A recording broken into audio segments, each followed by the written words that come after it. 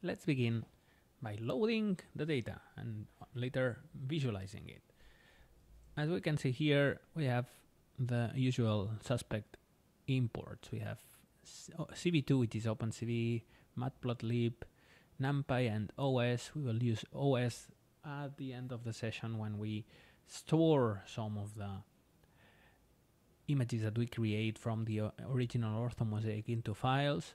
We will use numpy so that we can manipulate our images very conveniently as matrices in a parallel way, and we will use matplotlib to show some pretty figures while we are doing this.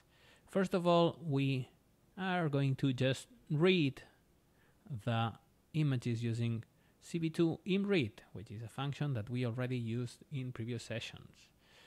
The only thing is that we will be reading color images, for example, for the orthomosaic, and binary images for the annotations. So we will just do that doing imread all the time with a different flag for color or for grayscale.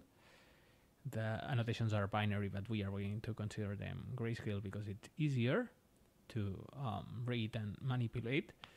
And then we have just enclosed those calls to the imread with one flag or the other into two functions, which are read color image and read binary mask. For the binary mask, we also binarize the image. Sometimes we have masks that have some values that are not 0 or 255, for example, because they have been done with GIMP, and some of the paint tools have like shadowing effects and attenuation of the black color. So we might have colors that are not exact, gray tones that are not either 0 or 255. So we set a 50 threshold and force that the mask images are actually binary. Okay, so we start by just calling those functions. We create the path to the site5 mosaic.jpg image into the which is into the inside of the Zao site5 folder. You should have those in your computer, or if you're running this in Colab, you should have run the first cell that downloads those. And then we just called read color image. We do the same with the bigger tops file, and we also use the write binary mask function. Okay, so once we have done that, we can just show them. And as we saw before, I still have it here. Okay, I opened the mosaic before with GIMP, but we can also show it inside of our Jupyter notebook, and here we have the same mosaic, just not so convenient for Zoom and other things.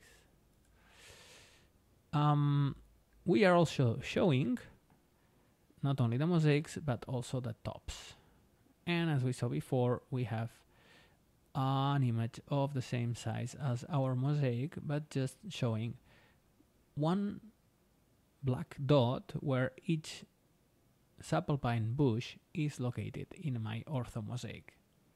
It's important to stress that this was done manually. Sometimes semi-automatic annotation is used. If we are going to really be aiming at reproducing the opinion of experts, this opinion should be annotated as manually as possible. So here someone took the long time to annotate the position of each bush in our orthomosaic, and we can even, using matplotlib, show the two things one on top of the other and achieve a similar result to what we had here, okay, where we showed where each bush was by superposing the mask image, the top annotation mask image, with the original orthomosaic.